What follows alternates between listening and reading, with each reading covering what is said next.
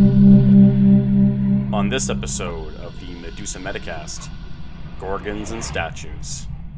Let's dive in.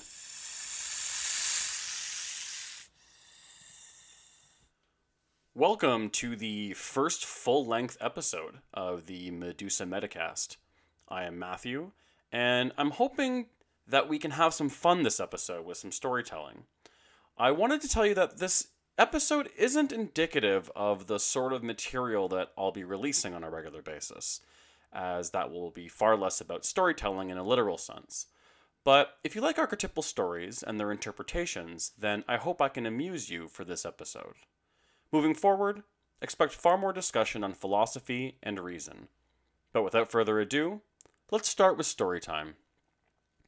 I experienced a lot of consternation trying to name this podcast, as you need to ensure you have an original name, not only for listeners to distinguish between yours and another, but also to respect copyright laws. Then there is the matter of whether or not the market is already saturated with words or concepts that you'd like to have in your title, and how this sits with you. There is no shortage of the word Medusa in podcasting, or in pop culture in general. And to my dismay, there is another podcast with the play on words Metacast in its title. So unsurprisingly, in a world filled with so many creative people, being the first to combine two words to make a new one is a rare occurrence. In brief, I will touch on the word Metacast, because I'd like to spend most of this episode discussing the story of Perseus and Medusa. You may have guessed that it is a combination of the words meta and podcast, but what might be meant by the word meta? Well, it depends on what word follows it. But a few I enjoy tend to be meta-truth, meta-game, metaphysical, and metacast, the last one being obvious. What does it mean for something to be meta? Well, it generally means for something to make reference to itself, but not in a traditional manner of speaking. Some things may be true, and it would be difficult to profess their falsity without seeming fallacious or foolish. But for something to be meta-true, it could be construed as being true, but not in the conventional sense of how other things may be true. A game is one thing, but a metagame is a version of the game that exists within the game itself, typically one that has arisen as a natural process intrinsic to the game itself. If something were to be described as having physical properties, then we generally consider it to be comprised of matter in one way or another. But something that is metaphysical would be something that seems to exist just as much as a physical object does, like a table. But itself may not be comprised of matter, like knowledge, for instance. A metacast is a podcast, and it will have discussions and interviews just like any other. But it will also be a mechanism through which anything that can be dissected will be done so in a fearless and hopefully constructive manner. Something that podcasts may not always do. It is in this way that I am hoping to magnify the small number of voices that are currently trying to have important and mature conversations in an era hell-bent on exposing the silent majority to childish behavior and perpetrating an environment where mental energy is spent on the lowest common denominator. And I say this as someone who is a nobody, just like everyone else. I try my best to actually follow Gandhi when he suggested that we be the change we want to see in the world. Despite the commonality of Medusa, and my unoriginal adaptation of the term metacast in podcasting, I decided that after thinking of the litany of other names, I settled on a combination of the two, for a variety of reasons. First, I am a philosopher, and though virtually every ancient culture engaged in some sort of formalized thinking at one point or another, it is most frequently associated with ancient Greece, and the word philosophy comes from the Greek word philosophia, which means love of wisdom. And even then, it's a compound word. But I'll end my digression there. This isn't a podcast on etymology. I'm also a great appreciator of storytelling, not only the sorts that we share with one another and transcend the boundaries of time and culture, but also the sort that the left hemisphere of your brain engages in when it creates narratives and imprints language onto your memories, and by extension, your thoughts. Stories are an inseparable feature of human existence, but that being said, some stories are bad, or just wrong, and there is a great amount of variety in the quality of their interpretations and applications. It is in this way that we are all at least equal insofar as our dependence on stories, but stories aren't created equal, and which ones you use to formulate your beliefs and translate them into action are subject to the scrutiny of all of humanity. And why shouldn't they be? There is no such thing as an immunity from your responsibility to make sense in a way that can be articulated so that other humans can recognize it as making sense. Anything else is a fallacy or a tantrum. I named my website after my Greek grandfather, as an homage not only to a great man, but also to remind people that if you don't find ways to immortalize the best versions of our imperfect existence, then why should anyone value doing great things? It is curious to me that there was so much controversy about the toppling of statues in the last few years. Not because I am a proponent of their removal. Not at all. In fact, the point of people and events being immortalized so that they are in constant view of a community is so that they may all have an effect on how we shape our interpretations of the world. Whether you believe a statue to represent someone heinous or someone worthwhile, they serve to remind you not of their legacy, but of the legacy that any human can leave, one of imperfection, but hopefully at least 51% decent. History is like this. We don't learn history to see what other people did before us. We do it to remind us what we're all capable of given the right circumstances.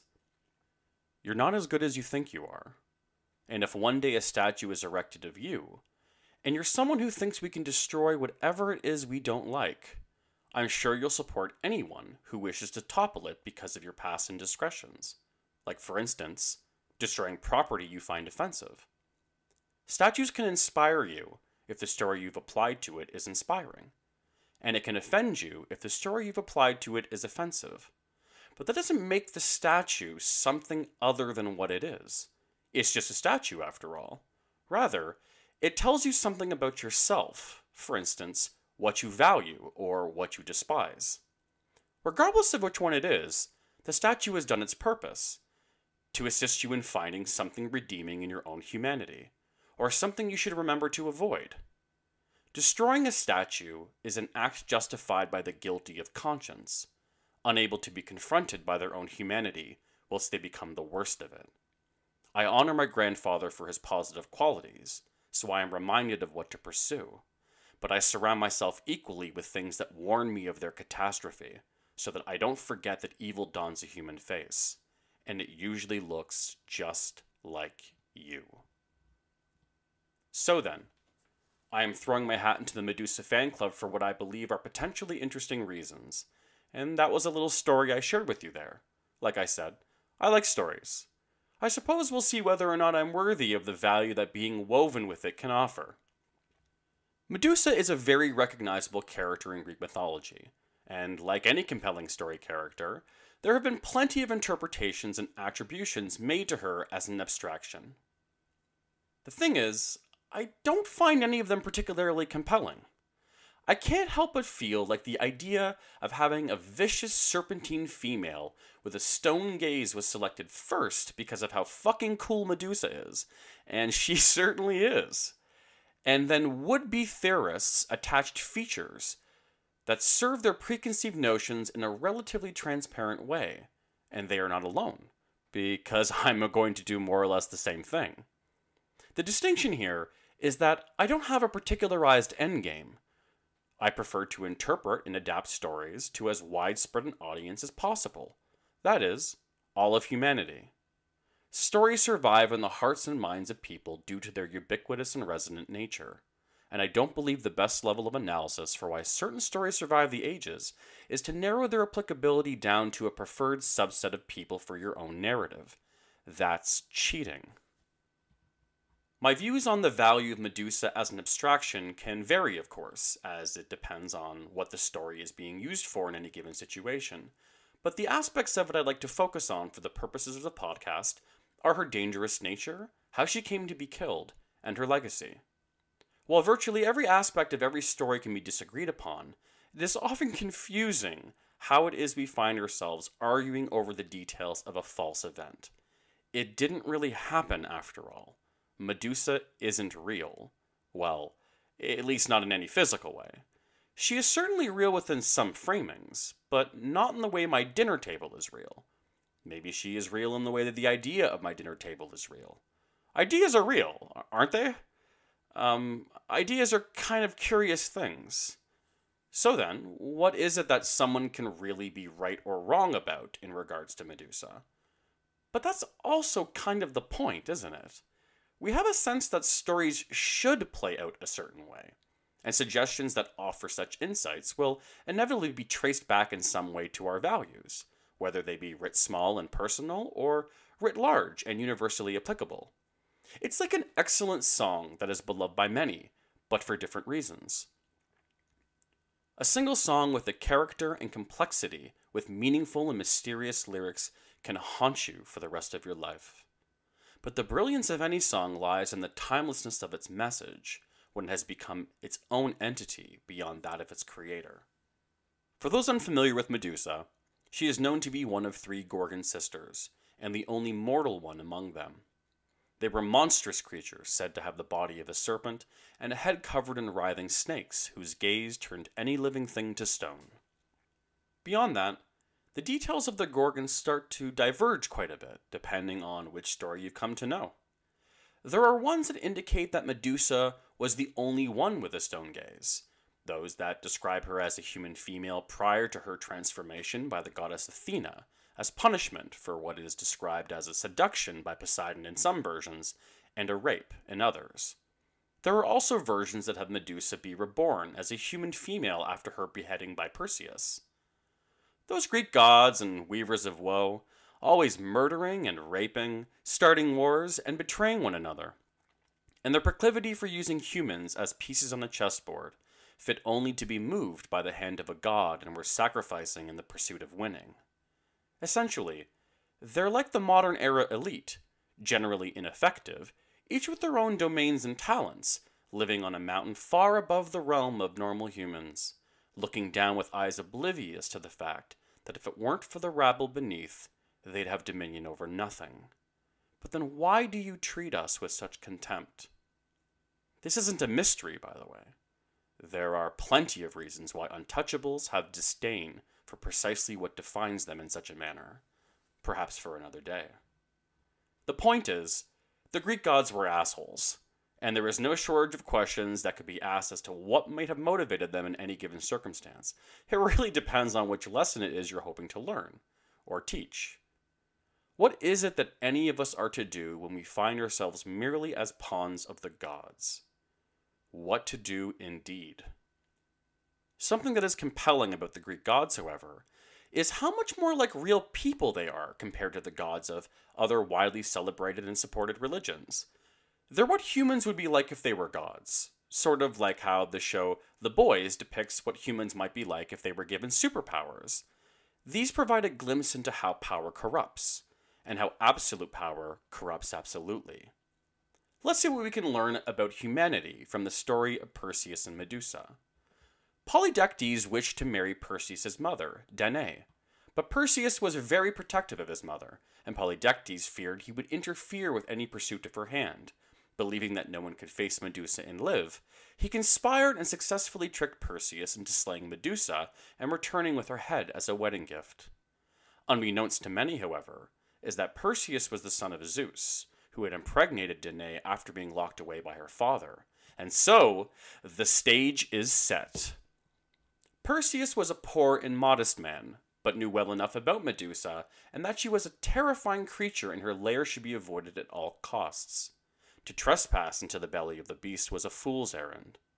Unknown to Perseus, it was foretold that he would kill Acrisius, his grandfather and the king of Argos, and the gods become somewhat irritated when mere mortals attempt to interfere with their decrees.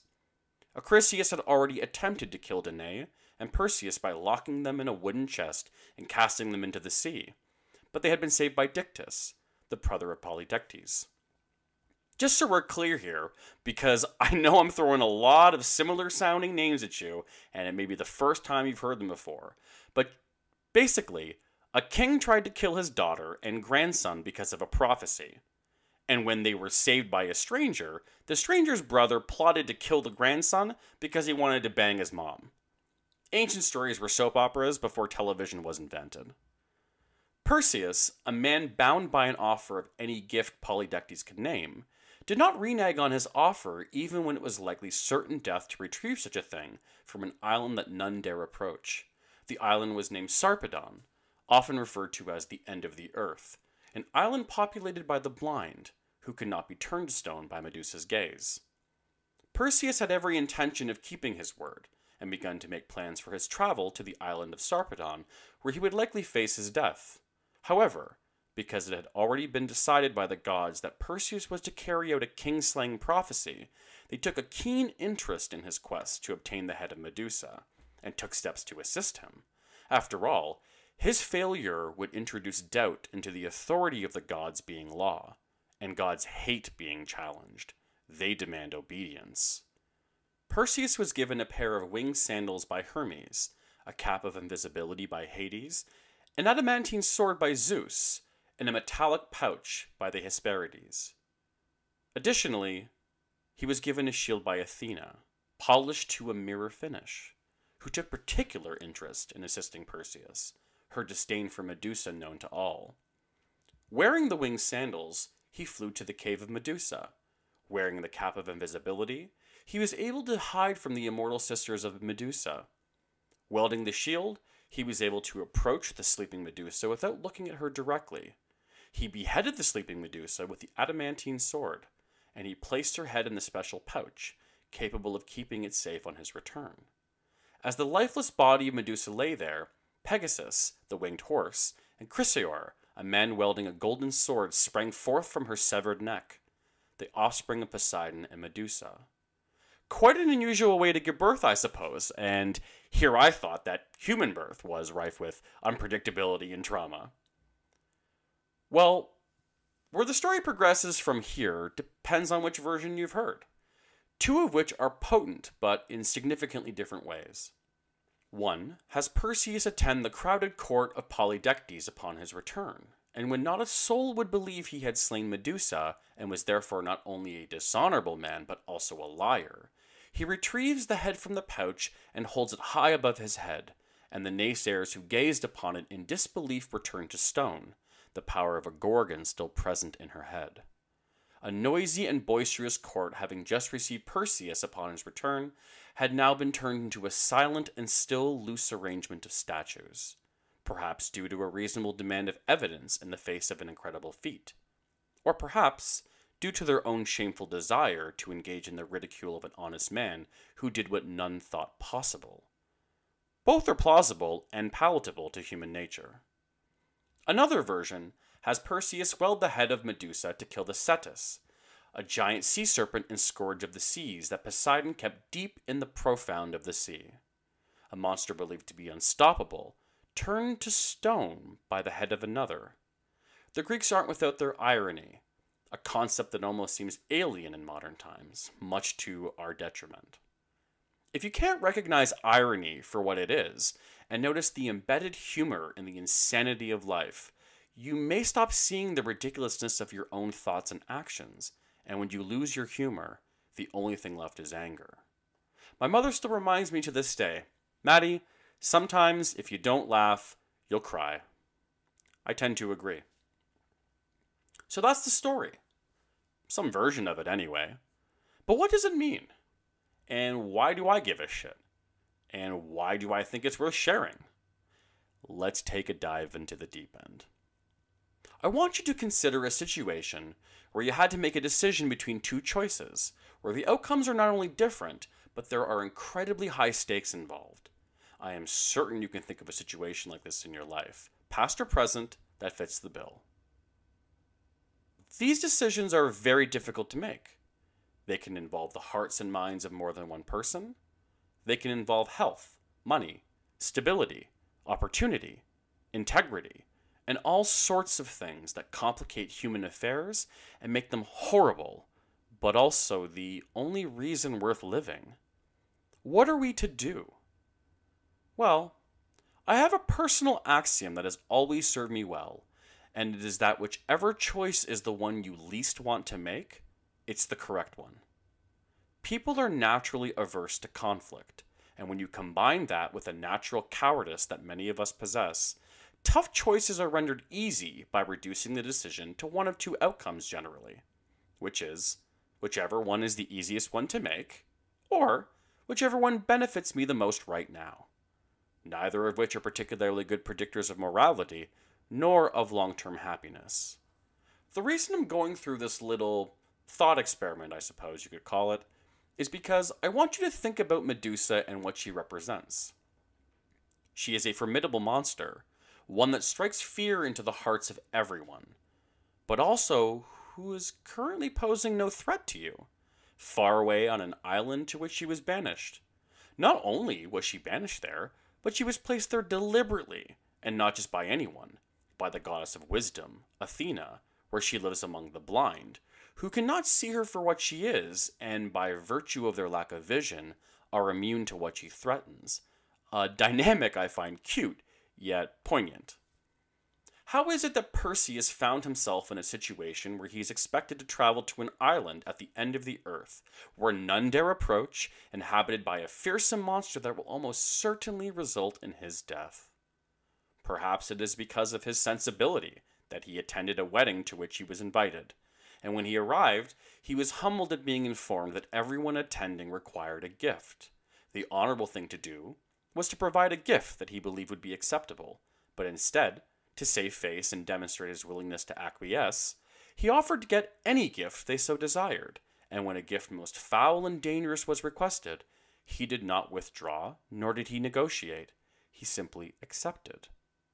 Or maybe it was none of these things.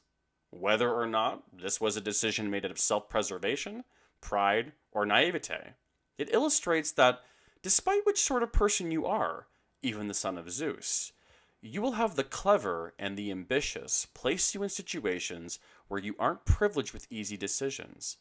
It may be a matter of do or die, whether it be literally or figuratively. The difficult beckons us towards it, preying on our knowledge of its truth, and so we avoid it, opting for what may be easier, all the while justifying to ourselves that we are victims of circumstance. The truth is, to some extent, we're right.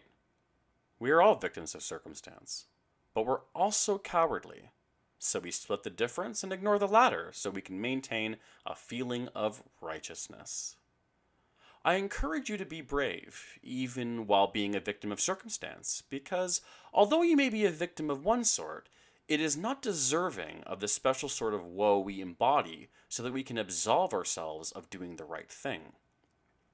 Even when it's not fair, and even when someone thrusts us into an impossible situation, the right thing to do doesn't change because of our sense of injustice at it. Don't let vengeance do the talking. Show yourself, and by extension everyone, that you have the courage to walk into the belly of the beast and do what everyone else is too afraid to do. Be careful that what it is you plan on beheading is indeed a monster, though, and not that which you've made into one, so you may slay something, anything, as an antidote for your sense of helplessness. Let's say you figure that out. The monster you're pursuing is indeed a monster. How is it that you can be certain it's worthy of slaying? And what can you expect will happen if you're successful? And if you fail? There is a risk of uncertainty both in your success and the outcome, and this is true of all pursuits, even those with high stakes and possessing mortal danger. Risk is a feature of existence, and only the foolish believe themselves capable of its erasure, and due to its ubiquity, risk is never a reason to avoid a challenge. If you believe a situation to be absent of risk, it is a testament of your ignorance, and not one that the situation is safe.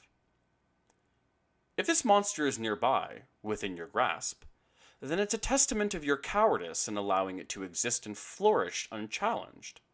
And that's why monsters in stories are always somewhere that cannot be so easily accessed, the justification for both the validation of our lack of action and the mechanism by which we can be called to adventure.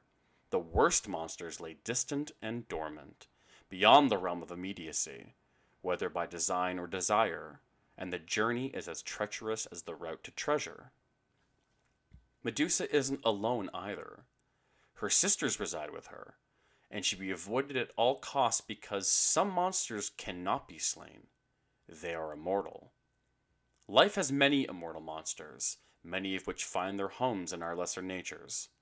I've often thought that the main contributors of evil are often those who have a combination of the belief that they themselves are free from this taint, which is birthed from their lack of self-awareness, and the belief that they also have a responsibility to identify and defeat the tainted, which is birthed from their self-righteousness. How common it is that we manifest monsters in the pursuit of those we may slay. The sisters of Medusa, Theno and Uriel, are monsters to be sure, but Medusa has the unfortunate, or perhaps fortunate, trait of being mortal. In stories just as in life, only the lost and misled try to mount the heads of immortals. It is the wise that seek to defeat that which can actually be conquered. Only those at profound odds with reality will resent it enough to bring about its destruction. Bearing the head of Medusa, you can carry a piece of the sisters with you, and return from the darkness not having conquered an immortal, but with a trophy of your encounter to the end of the world. Then there is the matter of Medusa's gaze. What do you think you would do if you found yourself in the midst of a real monster, and its eyes met yours? Medusa is a sort of monster whose gaze can turn any living thing to stone. Equipped with this knowledge, would that discourage you from further meeting her? Do you think you have what it takes to face a real monster? Have you even met a real monster? Would you know if you did? What do you see when you look at other people? What do you see when you look in the mirror? When we are confronted with something that threatens our mortality, everything comes to a standstill, and we are forced to pause and assess our next move, because it may be our last.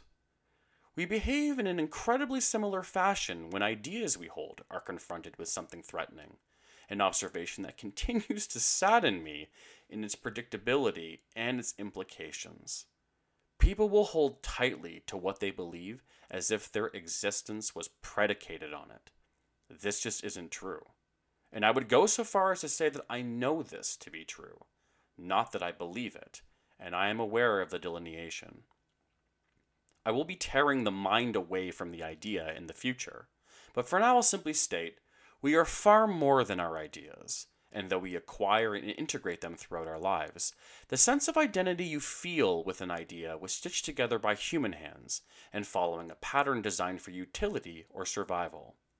If you encounter fabric more colorful and durable than the one you've wrapped yourself in, you'd best learn how to sew, because it's time for an upgrade. If you approach confrontation this way, then you will embrace the gaze as it erodes and renders useless that which you previously depended upon. Then, there's the matter of actually being capable of finding and killing her, neither of which is particularly easy. Unfortunately for us, winged shoes and caps of invisibility do not exist, at least not in any functional sense, and even if we find physical monsters to slay, shiny shields and special bags probably won't help much. A sword could be useful, but we would probably disagree about how it is to be used, and whether the sword is literal. Perseus certainly had a lot of help, but it was provided by the gods, who had already decided his fate. Fate is a curious thing. It is certainly comforting for something to be meant to be, but this raises all sorts of questions about what meaning even is. What does it mean for something to be fated? According to what? The will of the gods? So, in that instance, there is a choice being made, it's just not by us. Is that justice? Does justice have anything to do with meaning? Stories would indicate that we believe they have a lot in common. That's why the phrase, the moral of the story, exists. Whether or not fate exists, one of the messages in the story is that in order to do something great, besides making the correct sacrifices, we require gifts, or perhaps assistance of some kind. Humans aren't born with the same skills or talents, nor to the same degree of proficiency. Something that I actually cannot quite believe still has become controversial to say in modern times. I suppose Orwell was right when he claimed that the further a society drifts from the truth, the more it will hate those who speak it. Orwell was right about a lot of things, and so were lots of people in history. It's curious how the wisdom of the past never seems to come up in conversations in an era where we seem to be running on a deficit of meaning and substance. Gifts and assistants can easily be rebranded as talents and supports. Do you think that those who have achieved a level of success in any given endeavor are lacking in talent and support? In his book, Discrimination and Disparities, Thomas Sowell does an excellent job providing well-articulated examples of how successful people on average do not possess one or two traits. It is rather a combination of the perfect sets of traits, opportunities, and timing that gives someone a chance to be successful. Is slaying a monster any different? We want to stand a chance against Medusa, and she doesn't seem like the diplomatic type. It is possible I could distract her with my sick dance moves and strike while she's averting her eyes. A tactic that anyone who has seen me dance would likely support. But I digress.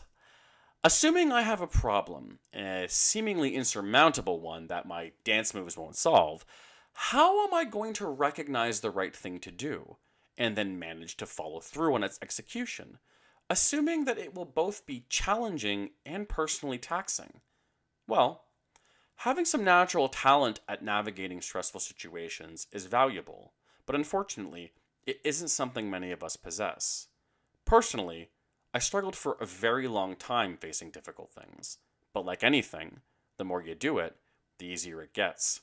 It's amazing how hard things become easy with practice, or perhaps amazing is the wrong word, because everything becomes easier with practice, generally.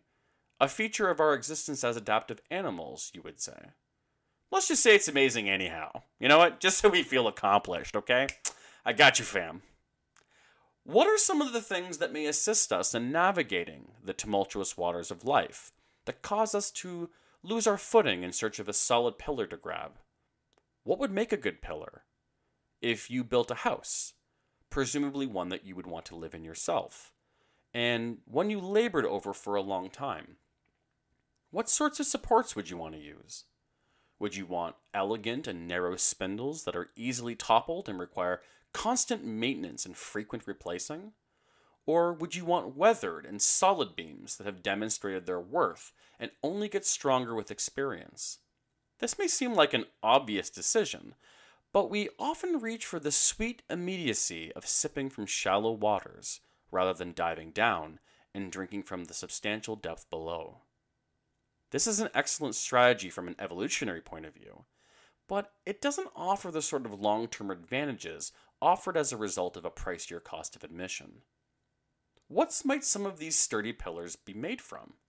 Or rather, what may they represent insofar as traits, skills, or perspectives that we can adopt and develop in order to keep our house in one piece and protect us during a hurricane, keeping in mind that no one is immune from the poor weather that life brings? Let's examine these gifts that the gods provided Perseus in his journey.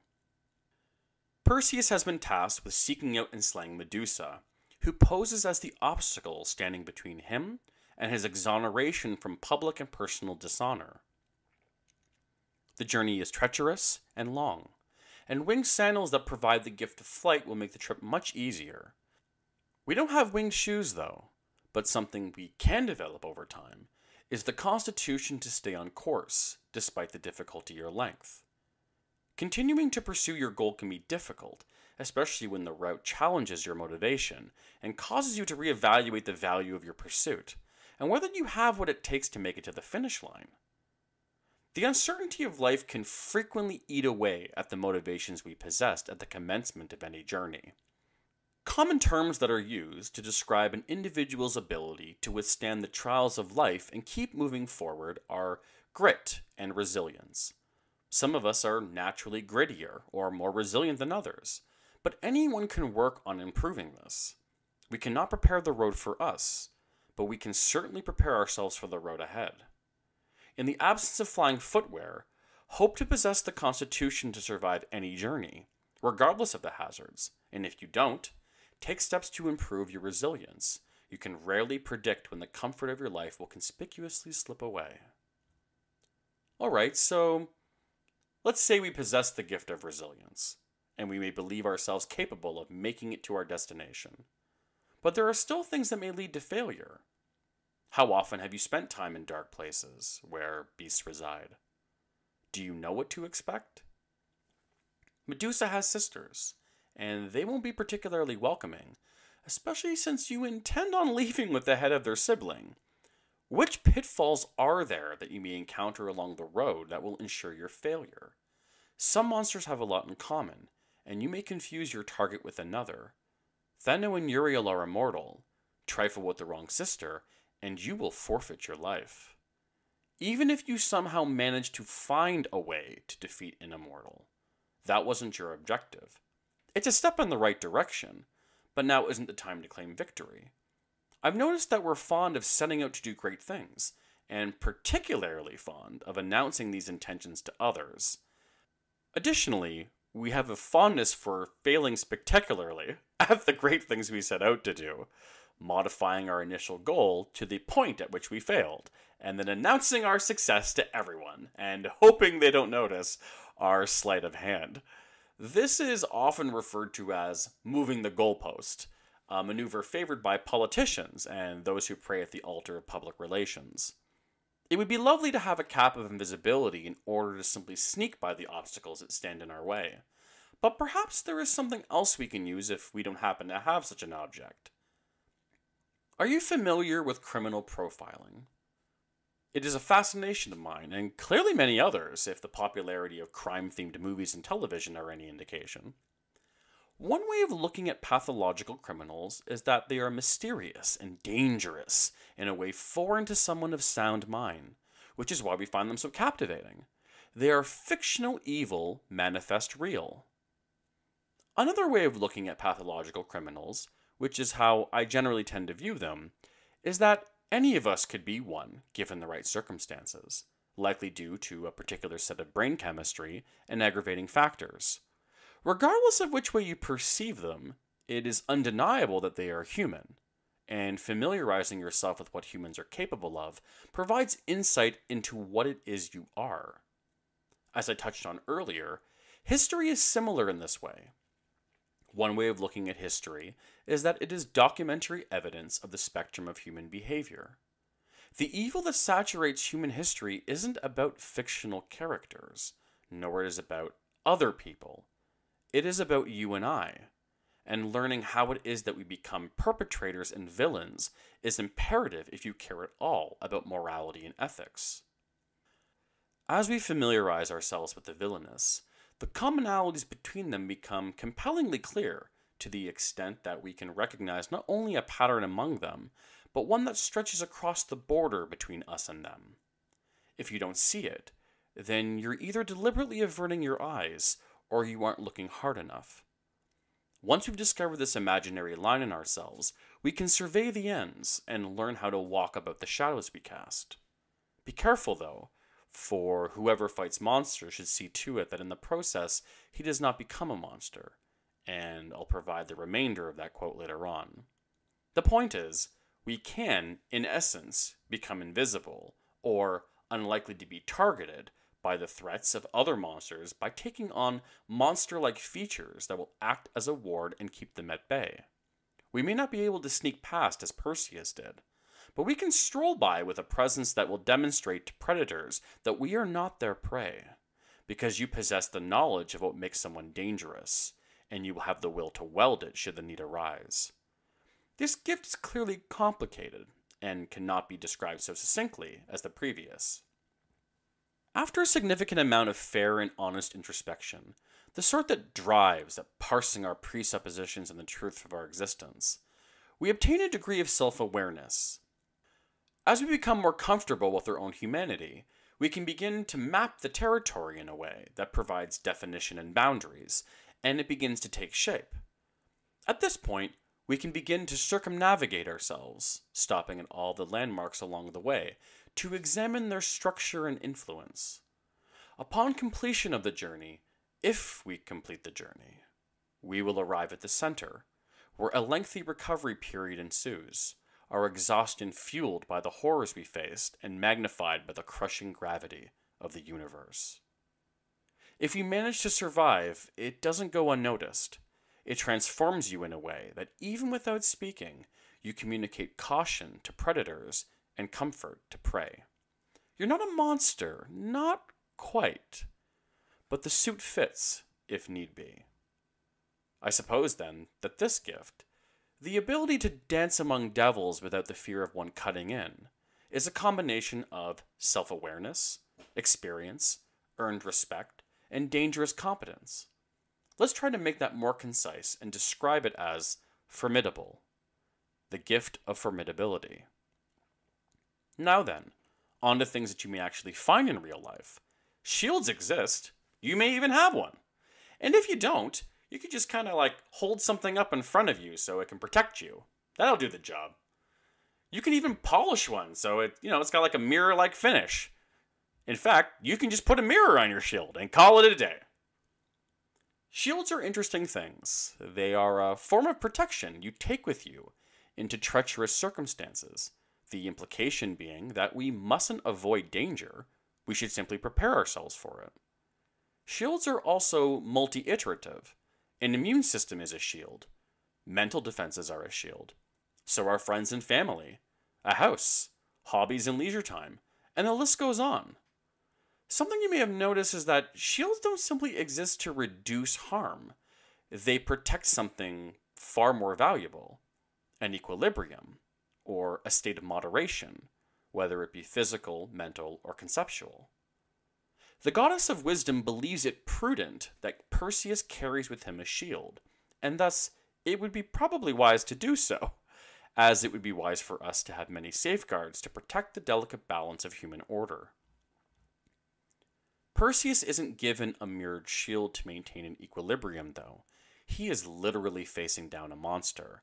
But this monster isn't the sort with which you can lock eyes.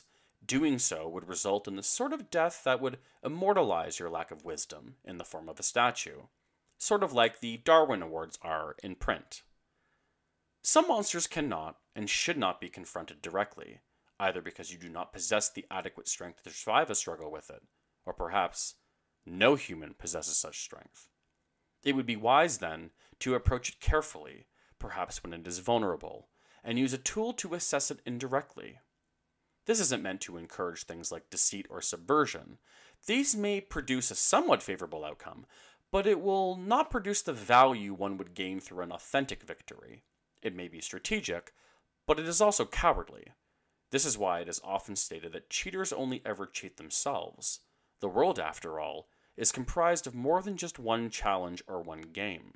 And if you rely on outcomes that occur as a result of cheating, at some point, the diminishing returns of your strategy will become apparent, likely by the hand of someone more competent than you, and you'll have no one to blame but yourself. Wisdom is sort of difficult to define. I offered a take on it in my intro episode, which was the capacity to know when you're moving in the right direction of truth. But that isn't particularly concise or clear. If you search up the word online, you'll find descriptions that pertain to possessing knowledge and having good judgment. But what exactly knowledge and good judgment means is another matter, and not simply something that can be taken for granted. That's why I prefer to instill the concept of truth in my definition. Because I don't believe you can have wisdom without a particular interest in truth. Otherwise, how exactly are you able to exercise good judgment based on knowledge if what is on offer is at odds with reality?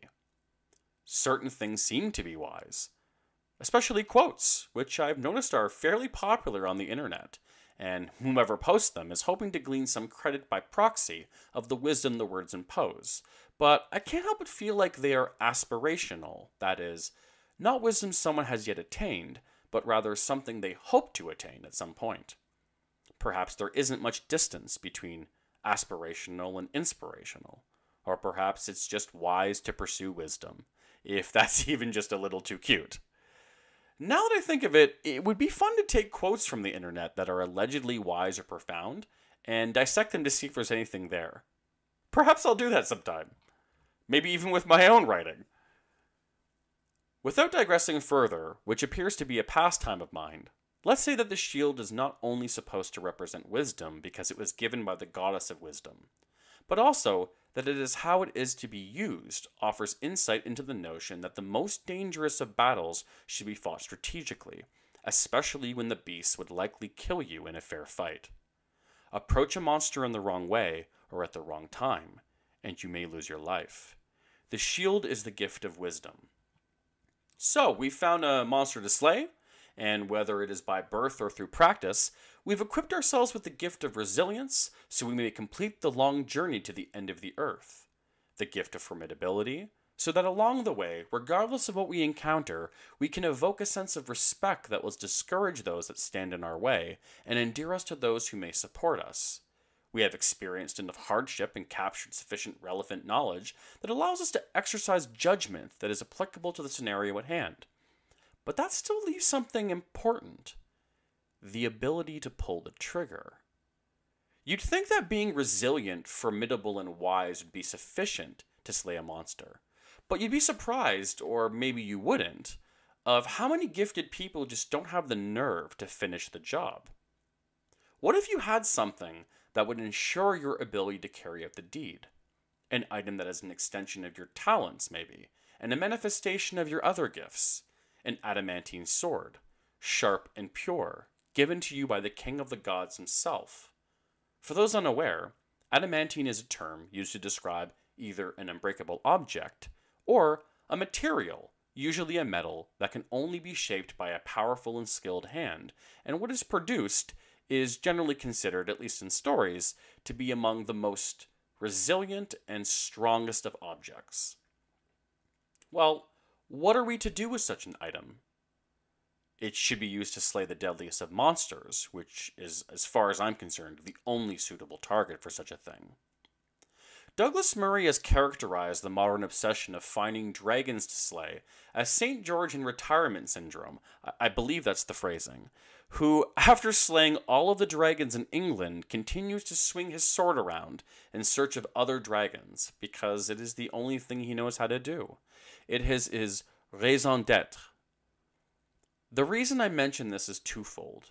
First, it would be wise to remember that if you wield such a sword, that it should only be used to slay dragons. Your fellow humans, including those with which you disagree, are not a suitable target for your weaponry. You're overarming yourself so you don't need to cooperate or compromise. You're seeking to silence through intimidation. Second, someone or something isn't a dragon simply because you characterize them that way. Are you sure you aren't seeing monsters just so you have something to slay? Humans have a thirst for competition that can often manifest as a desire to destroy or control, or perhaps it is your own sense of helplessness that translates into the sort of tyranny that masquerades as compassion. Regardless of whether you're gifted or forlorn, you'll need the ability, or perhaps the skill, to execute command beheading. Whether the obstacle is maintaining your composure, summoning the nerve, or submitting to the recognition of what you may become after the deed is done. They can be encapsulated rather elegantly with the concept of will. Do you have the power of will to weld the gifts or talents so that they may bear fruit? The sword, in this case, represents the mechanism with which Perseus can have his goal materialize after having arrived on the precipice of eternity. The adamantine sword is the gift of power of will, or maybe willpower, the manifestation of a hardened and focused mind that will carry the day in the darkest of places, unwavering and unbreakable in the belly of the beast, just like adamantine. It has been done.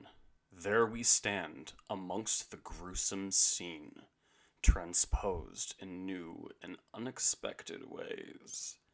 We're exactly where we've intended on being, but the unfamiliarity of it shatters any comfort we anticipated. We are a foreigner. The beast is slain, but we don't feel accomplished, or proud, or vindicated. We feel something, but we can't quite describe it. After a moment, we realize that it isn't the feeling that eludes us. Rather, it is the acceptance of our role as the force that reduces something to nothing from which we avert our eyes.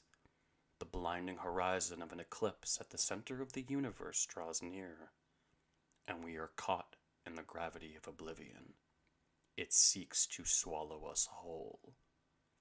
Its warmth touches our face oh so delicately, like a lover from a distant past, inviting the reconciliation for which we beg when no one is around to judge. You can have me, it whispers to you, not to our minds nor our hearts, but to our humanity, and the twisted lust it promises is enough to make us sick in ways so sweet that they're only spoken about in jest. And we stand in between time and space, crying tears of joy so dense that they cease to fall. They simply drift in our orbit and puddle. They are the rain between which we walk. You breathe in suddenly, and your senses return. You're standing with the beheaded creature at your feet, and despite your apprehension in carrying with you such a grotesque trophy, you scoop up the head of Medusa and place it in the metallic pouch, and hastily leave the scene. On your return home, you begin to feel the weight of your burden. From within the pouch, silent to the ears of all but you, the whispers of Medusa are still heard. What is it they say? I suppose that depends on the content of your character. Whatever it is, they speak not the truth. They reveal the ghosts that haunt you. And whether your gaze turns a court to stone, or you direct it towards bigger and even deadlier monsters, your actions convey your trajectory to all who bear witness, including yourself. The quote by Nietzsche that I began earlier, I'll share completely now. Whoever fights monsters should see to it that in the process he does not become a monster, and if you gaze into an abyss long enough, the abyss will gaze back into you. It's a relatively popular quote. You've probably heard it before. It finds its way into many circles and many conversations, but I can't help but feel like the majority of the times that it's discussed, it is done by those who have never seen an abyss, nonetheless gazed into one for long enough. It is one thing to study something or someone. It is yet another to have walked the walk, whether it be by choice or by circumstance. An important takeaway from this myth is that Perseus had to complete the journey and slay Medusa himself. The gods gave him gifts to be sure, but if they wanted to eliminate the prospect of failure, they could have just killed Medusa and given him her head. An interesting thing about the Greek gods, however, is that they believe that despite anything prophesied, it is up to the humans themselves to determine whether they are worthy of inheriting the earth. Whether you are born with gifts or talents, or you work for them, or you're given them, you alone must overcome adversity to achieve a desired end. Otherwise, it is undeserved. And it is only after a matter of time before someone who has conquered correctly will demonstrate that they are more worthy than you to reign over the upside-down kingdom. If you're able to retain authority in the face of someone more competent than you, it isn't an indication of your worth. It is a testament that the structure has been compromised, despite how your mind may be poisoned by your own justifications. The head of Medusa has become your burden, and your blessing. When you return from the end of the earth, you bring a part of it with you, something terrible and unwieldy. It has become your unwitting parasite. As long as it is tethered to you, you have a responsibility to keep it at bay, and wrestle it to the ground should it try to escape. Manage this, and it may yet serve you. You can keep it by your side. The pouch will keep it safe. It was given by the Hesperides, after all. The Hesperides, nymphs of the forest, are sort of difficult to describe. They're often ambiguous in literature, and when they aren't, how many nymphs make up the collective and their disposition varies greatly. There are even variations where Medusa is named as one of them. But this has internal contradictions not only with the version I'm discussing, but internal inconsistencies with many other versions of many other stories, as is typically the case with stories in history, I suppose. A good way of looking at human history is as a tangled mess of incompatible stories, and every generation believes themselves responsible for parsing the good ones from the bad, and we all believe ourselves uniquely capable of doing it better than all of our predecessors. We are adorable. The most common depiction of the Hesperides are as a tripartite entity, a triad, a threesome, but not the sexy type, that is, unless you find archetypal figures in classical stories sexy, which I do, and it's why I have an erection right now.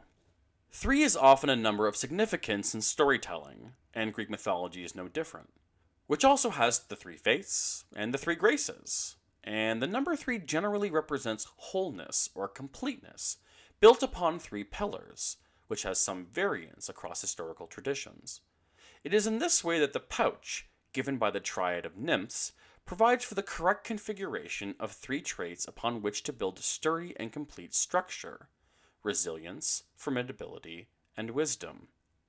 If you maintain a balance of these 3 gifts, not only may you maintain the power of will to slay a monster, but you may yet be able to carry with you safely the power that this burden imposes.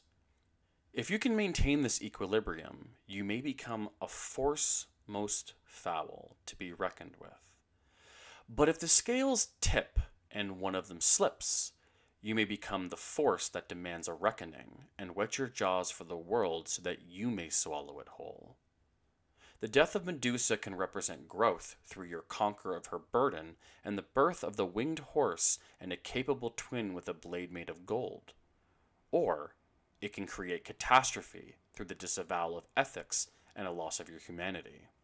This is the truth of Medusa. Well, that is all I have to say about Perseus and Medusa, at least for now, which I think is plenty. What I hope to do with this podcast is cast a gaze on us, all of us. Not that I intend on turning anyone to stone, well, at least not physically. There is a common human experience where, after being struck with an insight so clear and illuminating, it challenges everything we thought we knew about something, or maybe everything, and we flounder, either looking to retreat or succumbing to the insight as it cuts right through our assumptions. I hope I'm not incorrectly assuming that we've all experienced this at least once in our lives, but my concern is that it doesn't happen nearly frequently enough. When does learning stop exactly? At which point in your life have you deduced that you have a good enough grasp on things that there is no more need for new information or new perspectives, the sort that still you to your core? So you have it all figured out then? Well, whether or not you believe this to be the case, I hope we can cooperate and cast our gazes of insight and transform our perceptions to stone, so that they may be chiseled and shaped anew, or rendered asunder and left as rubble in our wake, as some ideas should be. Thank you very much for taking part in Storytime. Coming later this month will be my conversation with Derek on mental health and depression. That is, if we can figure out our audio recording situation. I've been having some difficulties making my initial provider work for us, so I'm changing to another in hopes that it will record our audio conversation well enough so it may be shared. I will be releasing some more general episodes on philosophy, which will be spoken discourse from my website, such as Defining Philosophy, My Case for Logic, and those in Rational Abstinence. That's it for this episode. This is Matt from the Medusa Metacast signing off. Until next time, viciously pursue truth with courage and kindness. Take care of yourselves and one another. Goodbye.